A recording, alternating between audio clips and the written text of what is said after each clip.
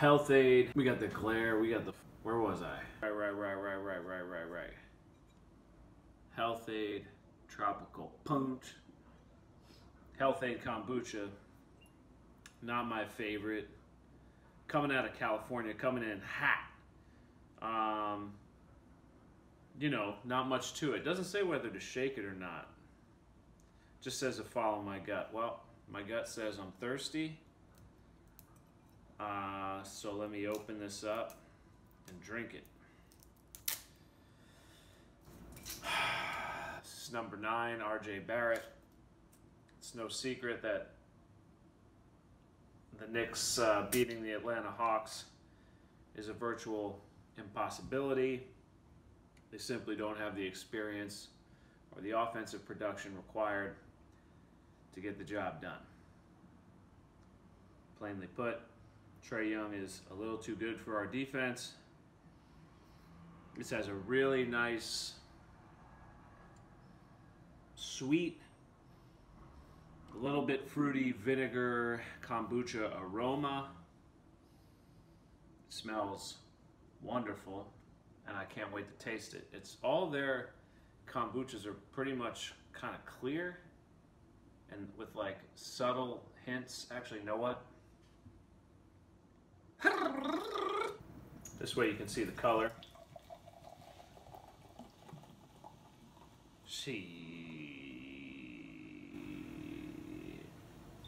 I love the Knicks. Always have. Alright, well, I'm dead wrong about that. It's kind of a full mustard yellow sort of color. Gingery.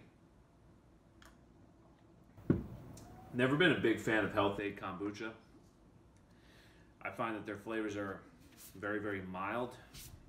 I like it a bit stronger. I need to dust this apartment. You feel me? Having said that, this is very good. Very good.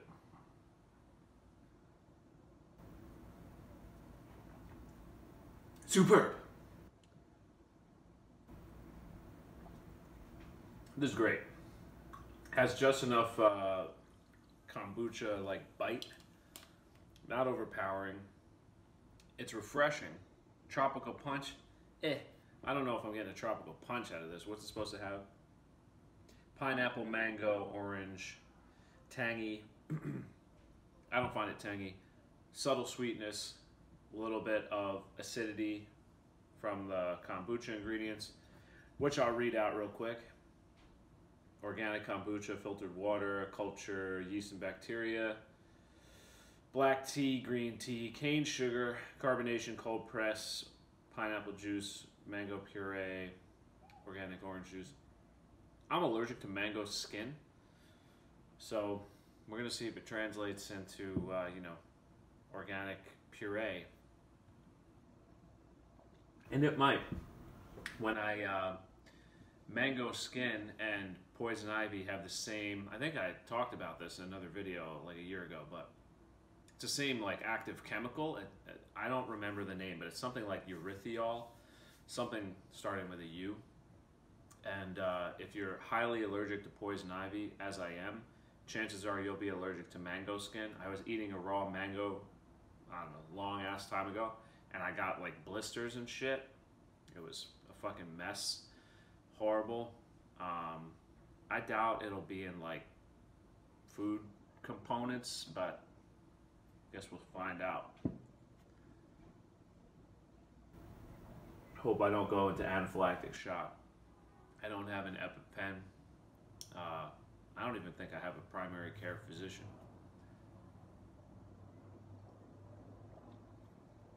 This is really good. I'm gonna say that to you. Maybe I should keep filming just in case I do have some kind of reaction to it, but I think I'll be all right. A bubbly probiotic tea. The best tasting and highest quality kombucha you can buy. That's simply false. Well, I don't know about highest quality, but it's not the best tasting. And I would love to see any kind of study that supports that, because in my opinion, humble opinion, personal and honest opinion, GT's is like, as far as flavor, taste, is like a different realm than healthade. And I'm not trying to shit on healthade. They got their own thing going, motorcycle. But I'm just saying, you know, you don't need to go out of your way to say we're the best tasting in the game. I mean, if anything, tip the hat to GTs and say, yo, good shit. We're gunning for you, but, you know. Plus, GTs gets all like the nice little, does this have any positivity on it? It has, should not be left unrefrigerated, pregnant woman, breastfeeding, 10% juice, 80 cal, and 12 grams of sugar, 16 grams of sugar. Slightly more caloric than GTs. Most of the GTs I drink, I think they're 60 and like 10 to 12 grams. It's pretty, you know,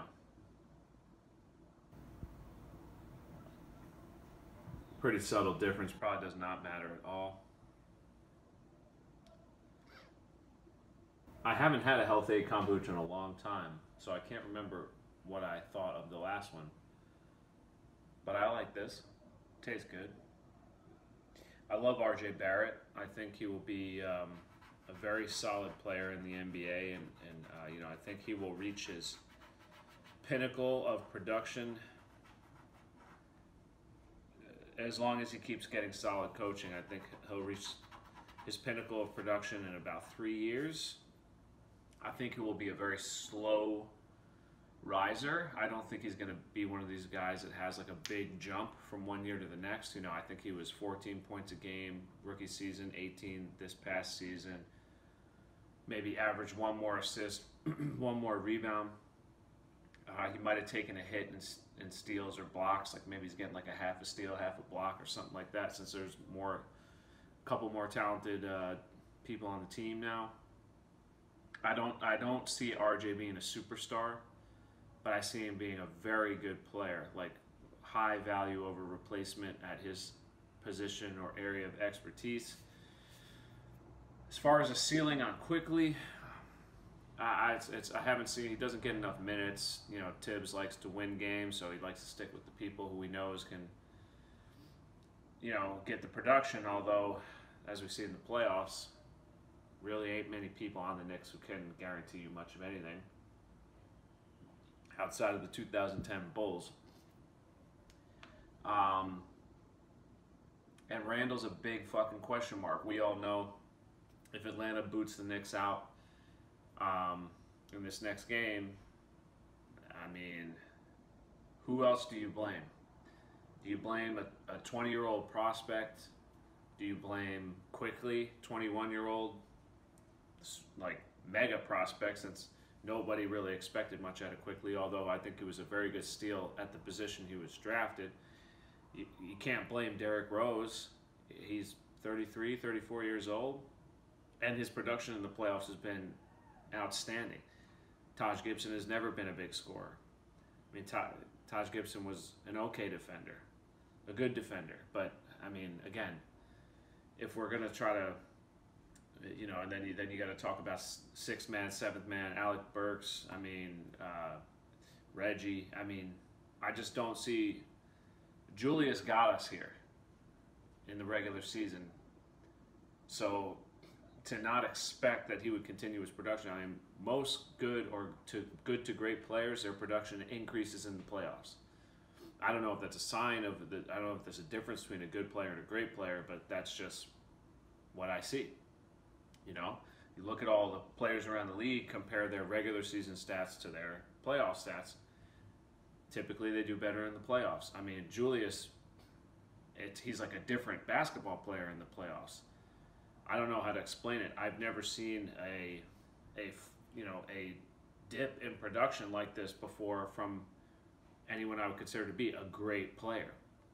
So, a lot to unpack there. The media is going to have a field day with Randall. I just hope that management figures it out and doesn't do anything drastic in typical Knicks style. We have enough pieces in place in the front office to prevent the powers that be from making drastic changes, because I actually think the Knicks are on a really good trend right now to becoming a very strong team for years to come if we can keep drafting well and developing players and developing a play style, which the Knicks kind of have, that run up the score kind of style. Like they get a little lead, they pull in these shooters, this Alec Burks kind of stuff, and run up the score on teams. And teams, before they know it, the game's out of reach, the Knicks are running away with it, and they were able to beat really good teams in the regular season with that strategy without Mitch Robinson, you know, who's going to completely change the defensive strategy. Thing is, when we get in those games where we're not in the lead, where we kind of trail 3 quarters, and then we try to make a move in the 4th quarter, I don't think either Tibbs hasn't instated new strategy or the players are too young to kind of remember all the different variations, or they might not have enough experience to know how to ad-lib. For example, in the transition game, a lot of those players look really lost on the court in transition, included RJ included, and you know, obviously Quickly and Obi, you know, they get lost very quickly when they have to come out of formation and start to ad-lib. You know, obviously Obi and Quickly have a lot of talents. Obi's physically gifted. There's a lot of things he can do with the basketball. He can catch tons of alley-oops. We don't have a lot of true passers on the team. So who's going to be feeding him? You know, Quickly has huge, big range. He can shoot from anywhere. Well, there's not a lot of situations that really call for that.